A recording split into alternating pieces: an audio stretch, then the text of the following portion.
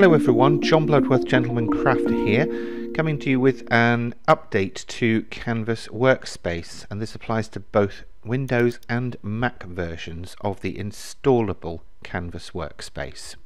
So this is the software that you would download and install on your computer.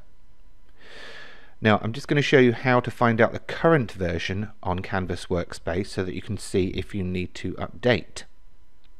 So I'm opening the installed version of Canvas Workspace, so this is not the one that you access through the internet, and I'm going down on the help menu to About, and I can see here I'm currently using version 2.2.0. Now the updated version is at number 2.3.0 for Macs and 0.1 for Windows, so I will need to update mine. I'll show you now how to do that. Just before continuing with this particular tutorial, I would like to take a moment to remind you about my full Scan and Cut course that's available now on udemy.com. You can watch anywhere, anytime, ask questions and bookmark favourite sections. It's already received hundreds of 5-star reviews. Follow the link in the description below to find out more.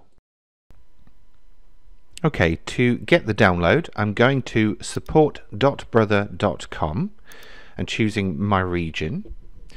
Then I'm going to go into the downloads section, choose cutting machines from the menu that pops up, and then choose the model of machine that I currently have working. Now obviously it applies to both CM and DX models.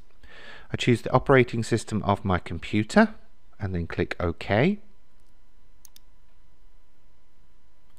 And then I can see various different downloads that are currently available.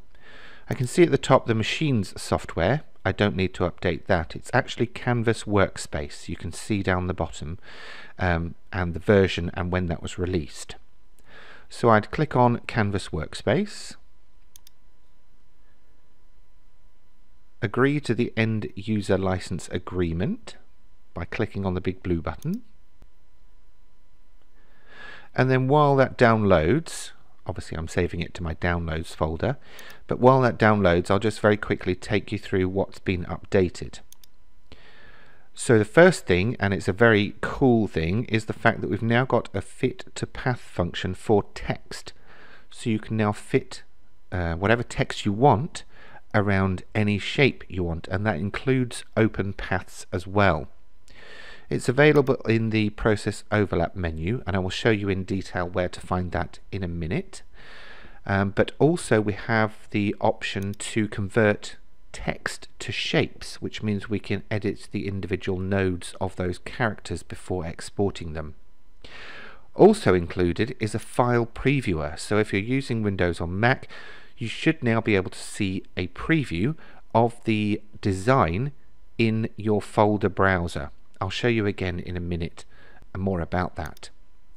There are a couple of other additional updates that I'll talk about in a moment, but first up I'll go ahead and install the new version of Canvas Workspace using the installer.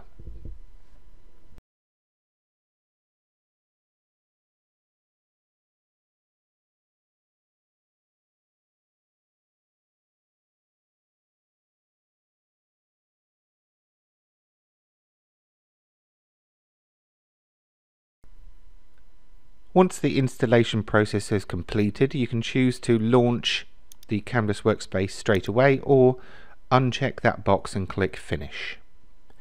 When you are ready, just double click the icon that will be on your desktop and it will launch Canvas Workspace.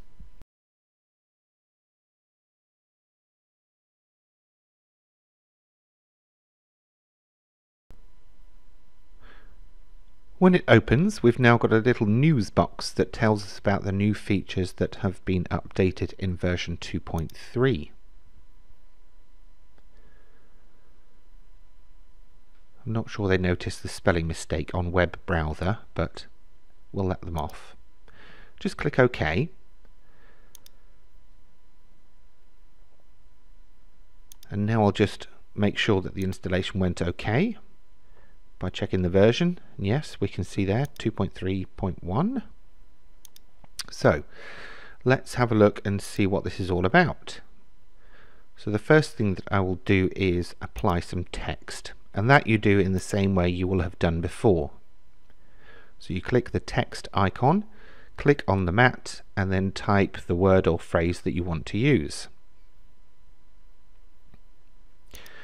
Next, because we can fit it to a path, I'll just load up a shape. Circles are usually the ones that people want to use, so I'll load that on. Then I will select both the text and the shape. I am applying some colour, but this is just so you can see what I'm doing rather than having any function. Then from the Edit menu we go down to Process Overlap, and we can now see the new tools there, Text and Convert to Shapes. I'm going to click on the Fit to Path icon, and you can see there it's automatically assigned the text to that circular shape.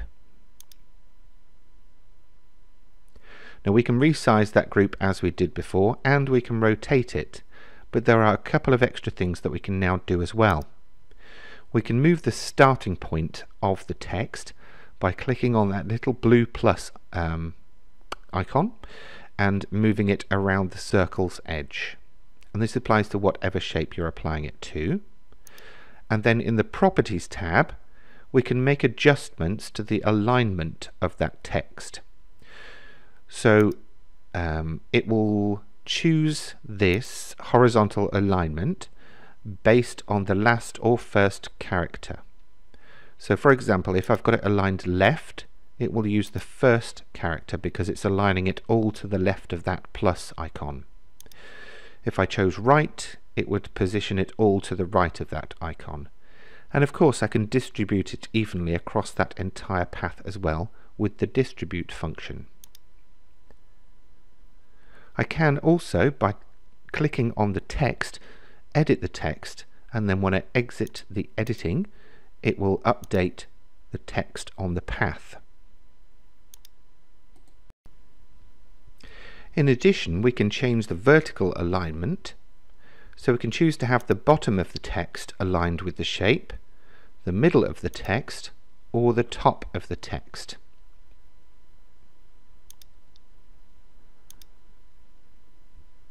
We can also choose the direction the path uses, so you can go from the start to the end or the end to the start. And this will change various different aspects of the vertical alignment as well. We can combine that with the character spacing that we already had available to spread that text out a little bit more if we needed to.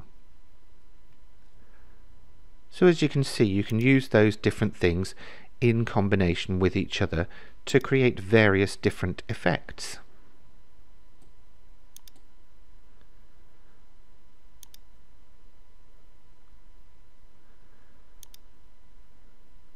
Now, once we have everything done, or once we have our text on the mat, if you click Convert to Shapes, this now becomes an editable shape, much like our basic shapes.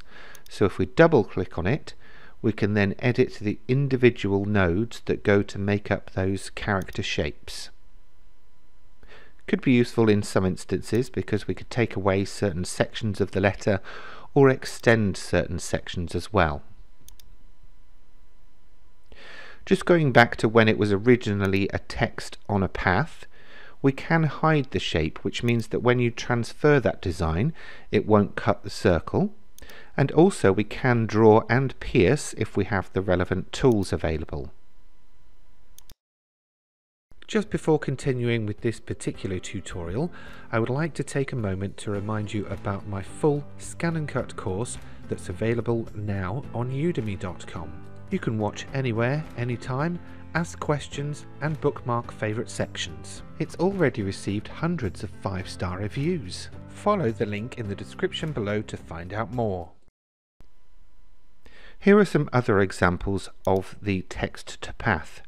Here I used it on a rounded triangle, on a heart shape, on an arch, on a pennant, and also on an open line. So there's many different ways that we can use this brand new tool to Canvas Workspace. Okay, on with the next update.